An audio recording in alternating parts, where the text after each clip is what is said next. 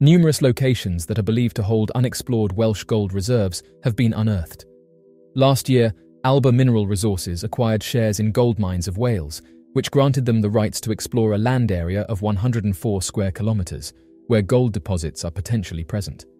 The goal is to revive the Welsh gold mining sector, which has been inactive for more than 2 decades due to the closure of the previous mine.